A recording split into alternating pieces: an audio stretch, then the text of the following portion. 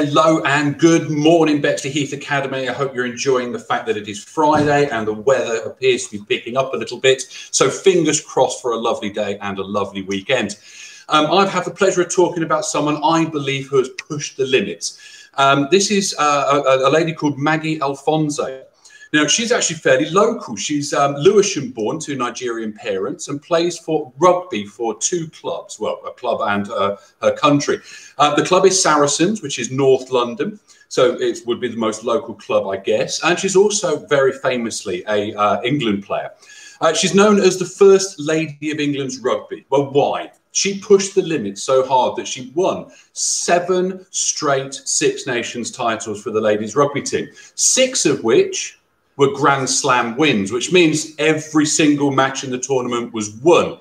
She's the winner of the Women's Rugby World Cup back in 2014, and she was inducted into the RFU, the Rugby Football Union Hall of Fame, and was also the winner of the prestigious award for the Rugby Union Writers Club for that same year, because she absolutely knows how to push the limits.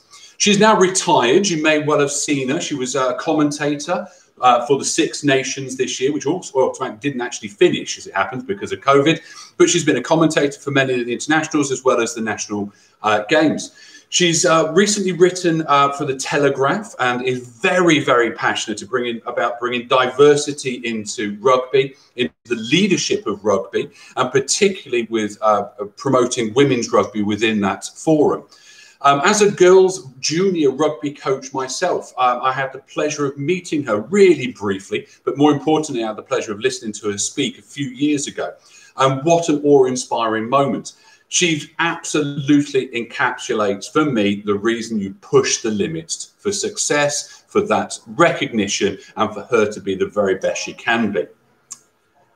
Lucky enough to talk to you about something else today. And I want you guys to be able to push the limits over the next week. I'm speaking particularly to Year 9 students at the moment, Year 9 into Year 10. You guys have got something called transition coming up. That's about moving from a Year 9 student, a Key Stage 3 student, into a Year 10 student, known as a Key Stage 4 student. Now, that's a big change. You guys have made your option choices, and you're now moving to become some of our senior students, the top end of our students. So on Monday, Period 1, we have a live interactive launch of our transition program. There'll be myself and several other leaders giving you information, advice, and guidance on what to do as you move toward becoming a Year 10. You'll have opportunity to ask questions, vote in little polls, and actually express your opinions as you go through. So it'd be really great to hear your voice coming strongly through that event. Thereafterwards, Period 2 on Monday, Period 2 on Tuesday, Period 2 on Thursday, and Period 2 on Friday. You have 4 option subjects, one of which will be delivered to you each and every day during those Period 2s. The teachers have been challenged to you to make an engaging lesson, and they've absolutely delivered. They've got Google Classrooms ready to deliver live lessons to you guys, so you can engage with the first part of learning for your option subjects. Me as an engineering teacher, I've got my lesson ready. I'm looking forward to my team to arrive on those days, and I'm really looking forward to delivering some really cracking learning for you. So get involved, be part of it. Look out for your teaching and learning email in your morning inbox, which will give you the links to the appropriate classrooms and places during the week. So click on those links, say yes, you would like to be invited into that classroom, and then get involved.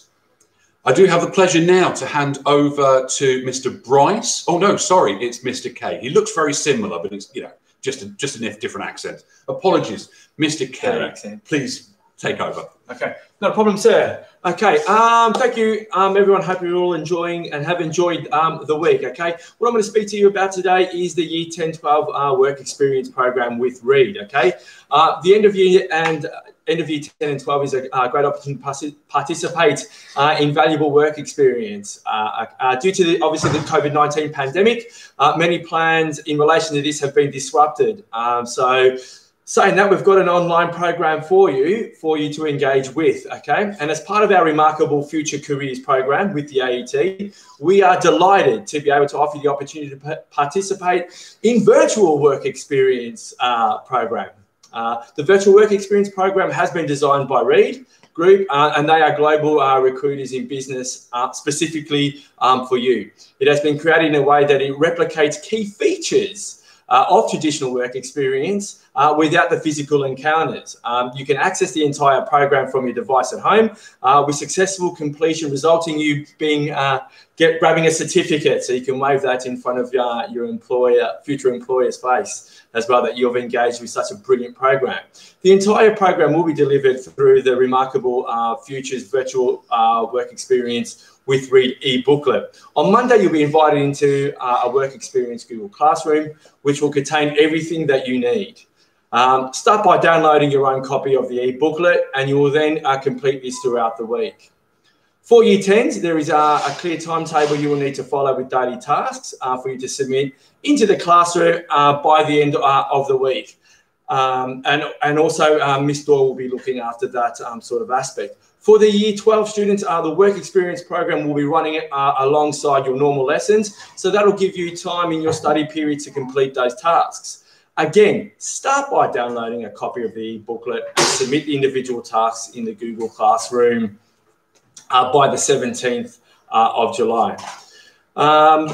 With that as well, I just want to say all the best ones will be sent to Reed as well, out of the Year 10s and the Year 12s, with potential future career opportunities being made available to you. So this is an absolutely fantastic opportunity for you to engage with a leading global company. Well, with that, I'll now pass over to Mr. Buss, who will talk to you about Enrichment Week. Thank you, sir. Thank you, Mr. Kay. A fantastic opportunity for us to finish the year on a real high, especially through these strange times. Your team's been really busy planning an Enrichment Week for us, which starts on Monday. And in that, it's a whole load of activities and experiences you can sign into, work through at your pace, and actually get an achievement award at the end of it.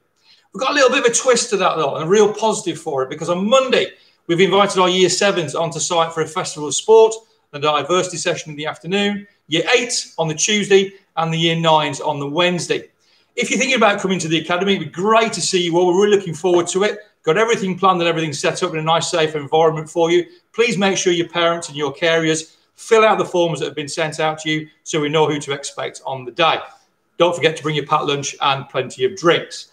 Entrance to the academy on that day is by Woolwich Road, down by the field. You'll see myself and Mr. K out there in the morning. Be great to see 7s on Monday, Year 8s on Tuesday, and Year 9s on the Wednesday.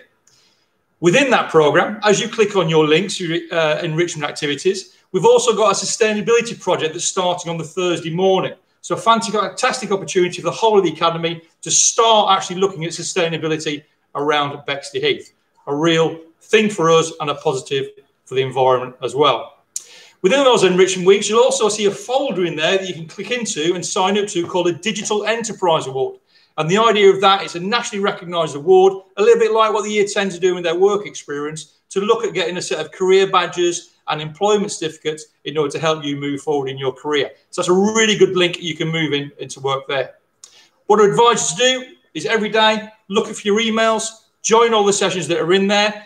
In each of the one we want to do is make sure we cover all your 4 areas of our core values. Be unusually brave, discover what's possible, push the limits, and be big-hearted. And if you manage to complete 2 activities from those 4 categories, you will achieve an award at the end of it. So a fantastic opportunity for you. Please make sure you get on. Some birthday shout-outs this week, just before we finish. Casey in Year 10, happy birthday. You're going to be 15. And then a couple of birthdays at the weekend. Jake in Year 7, you're going to be 12. Happy birthday, Jake. And Lacey and Year 8, you're going to be 13. Again, party hard, party safe, small groups. Remember our COVID-19 protection. Busy time, lots going on. It'd be great to see everybody really getting involved in all the fantastic projects. The Year 9s moving into Year 10 with their options next week. Great, fantastic opportunities. Please make sure you sign up for that. It'd be lovely to see people back on site next week. But most importantly at all, keep safe, keep washing those hands regularly, Maintain those social distancing, especially if you're coming in and out of school and the modes of transport. Remember the 2 metre rule and have a great week. Hopefully see you next week. Thank you.